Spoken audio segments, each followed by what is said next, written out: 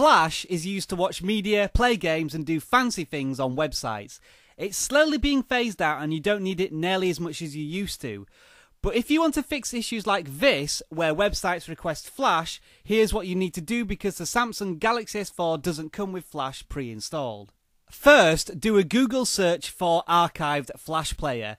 The first result in the list should be the Adobe website, where you can download the latest official version safely. I will provide links in the description too, just in case you can't find it. On this page, scroll down to the list of files labelled Flash Player for Android 4.0. Press on the top link to download the latest version.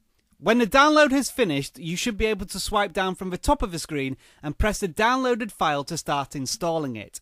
Now, at this point, you may encounter a warning that says you can't install applications obtained from unknown sources. That's not a problem, however, because if you press Settings at this point, you'll be taken to a screen where you can turn off this block. Simply tick the Unknown Sources option and this will allow you to install applications you haven't downloaded from the Google Play Market Store. Now, if you press the back button and then go to the Downloads icon in your app drawer, you will find the Flash application. If you press on it this time, you will be allowed to install it. So that's your guide to installing Flash. But it's not quite as simple as that, because if you go back to the website, it's still going to tell you that you can't load the media content because you haven't got the correct version of Flash. Well, the answer to that is you do have the correct version of Flash, but the Chrome web browser doesn't support Flash at all, so you're going to need a new web browser. There are plenty of free web browsers that do support Flash on the Samsung Galaxy S4, but in this example I'm going to download Boat Browser, which is available for free at the Google Play Market Store.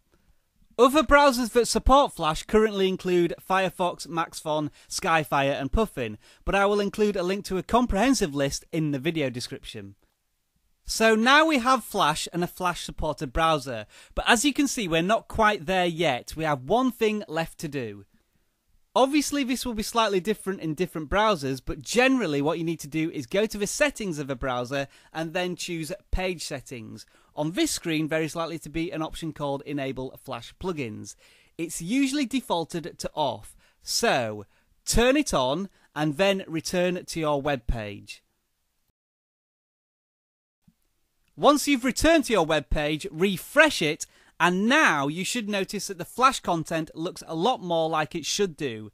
Try using it and see what happens. I think it's a very strong traditional name. I think it's probably in recognition to the Queen's father.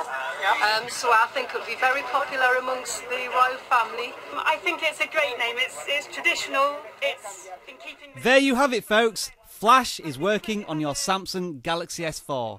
Just bear in mind that it's not always going to work perfectly on your phone. That's one of the reasons why it's dying a slow death. But it's not dead just yet.